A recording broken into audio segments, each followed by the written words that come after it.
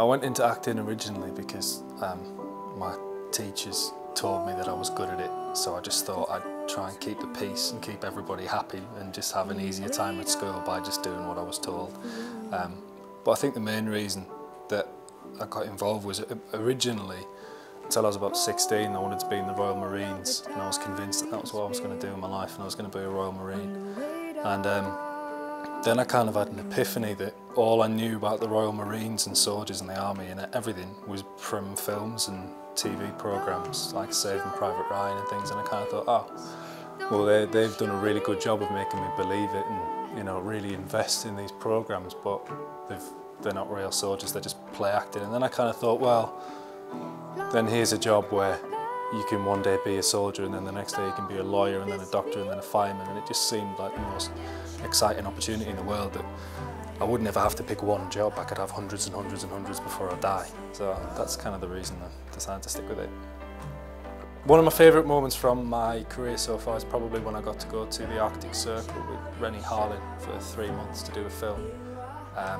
Just because it was such an extreme environment to work in, and also one of the other actors said to me, would you rather have a career that's built on working in studios and having people bringing you coffee and sitting in a lovely little fabric chair every day, or would you rather go to the far end of the scale and work in some really harsh conditions and really feel like you've earned your paycheck?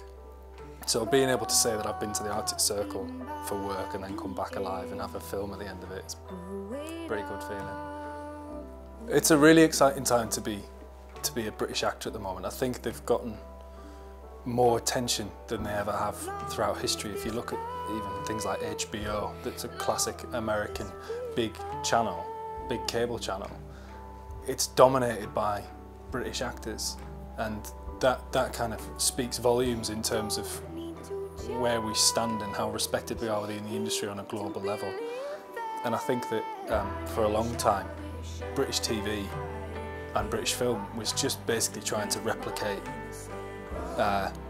American kind of values and replicate American culture and art. And I think in the last few years we've kind of become a bit more confident, and we've built a much more of a kind of strong cultural identity. And I think so much has happened in the last 10 years that it's informed so much of, you know, you look at the rise of Shane Meadows, there's nothing American about any of those films, and then that's given rise to people like Paddy Considine, who's in turn managed to, you know, highlight actresses like Olivia Colman and Peter Mullen. I think that there's a real sense of being proud to be British, and that isn't getting lost in the kind of global whirlpool of culture. It's really standing out and speaking up for itself. Yeah, that's a great thing.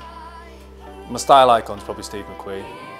And I just think if you can't understand why, then there's something wrong with you. I just think he's probably the coolest person that's ever lived, ever. I know a lot of people say like Frank Sinatra at one end or like James Dean at the other, but I think he's somewhere in the middle, Steve McQueen, because he can look really sophisticated and really refined, but then also he's got the kind of like biker, military, combat thing going on. It's somewhere in the middle, and I think he occupies a space that's like, it's just traditional masculinity, cool, laid back, simple, but with a kind of little bit of a hint of aggression, a little bit of rebel about it, you know.